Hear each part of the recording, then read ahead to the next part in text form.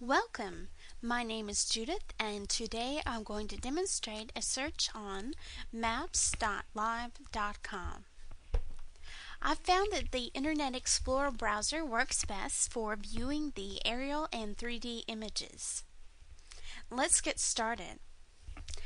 If you're coming to the Washington, D.C. area, and I found that D.C. is one of the better urban areas to view images on live.com. You can enter in a city, an address, or a landmark. And I'm putting in the Washington Convention Center into the search, and I want to view maps.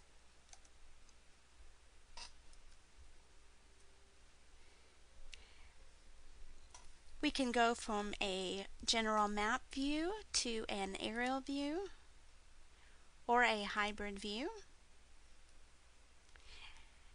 And we can click a bird's eye view here and see more of a photo quality. We can also search by changing directions here. And if you scroll over your push pin, you can edit it and add in your additional data to the location. And you can say the ALA conference, June 2007. And you can also add in a URL. And I'm adding in the conference page. So when you go back, scroll over the push pin and click for more info, it will pull up the ALA conference page. You can also save your collection, and I have saved a previous collection as DC Places and marked several with photo taking opportunities and places to visit.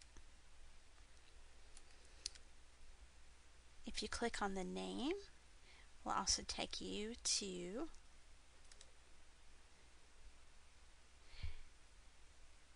the Pushpin site, and you can scroll over and you can also double click your left mouse to zoom in.